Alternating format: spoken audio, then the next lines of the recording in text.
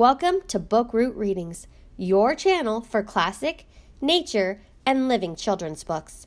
Click the subscribe button to be notified of new readings. Enjoy the story. A Sick Day for Amos McGee, written by Philip C. Stead, illustrated by Erin E. Stead. A Sick Day for Amos McGee, written by Philip C. Stead, illustrated by Erin E. Stead. Erin dedicates this book to Phil, dedicates this book to Erin. Amos McGee was an early riser.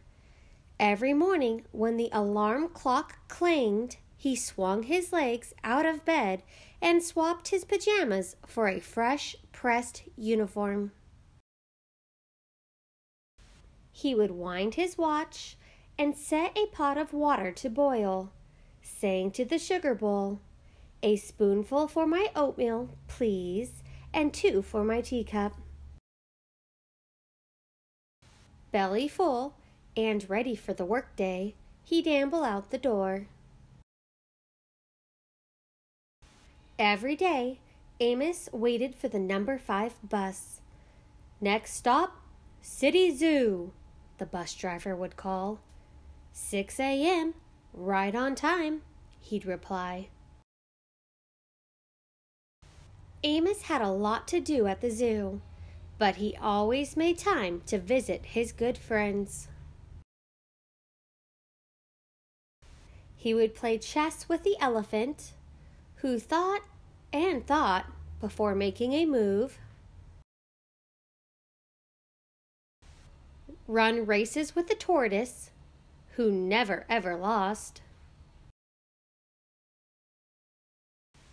sit quietly with the penguin, who was very shy, lend a handkerchief to the rhinoceros, who always had a runny nose,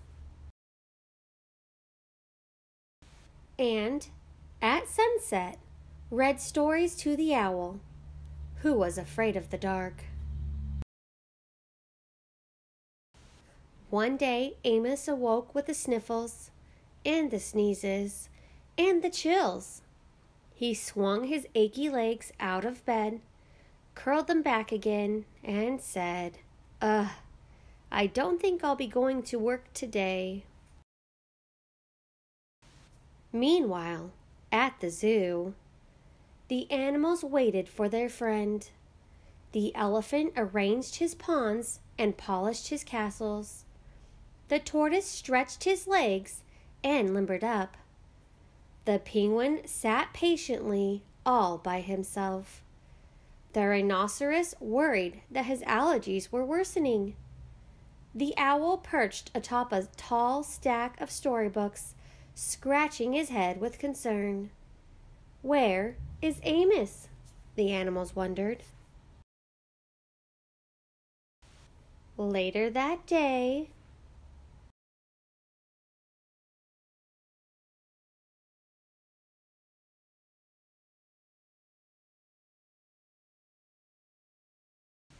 "Hooray! My good friends are here." The elephant prepared a game of chess. Amos thought and thought before making a move. "I'm too tired to run races today," said Amos to the tortoise. "Let's play hide and seek instead." The tortoise hid inside his shell. Amos hid beneath the covers. Amos yawned. "I could use a nap." The penguin sat quietly, keeping Amos's feet warm. Achoo! Amos awoke with a sneeze. The rhinoceros was ready with a handkerchief. "I'm beginning to feel much better, thank you," said Amos to his friends. He swung his legs out of bed. "Perhaps we'll share a pot of tea." Amos wound his alarm clock. "It's getting late," he said. "After all, we have a morning bus to catch." So Amos said goodnight to the elephant, and goodnight to the tortoise, and goodnight to the penguin, and goodnight to the rhinoceros, and goodnight to the owl, who, knowing that Amos was afraid of the dark, read a story aloud before turning out the light.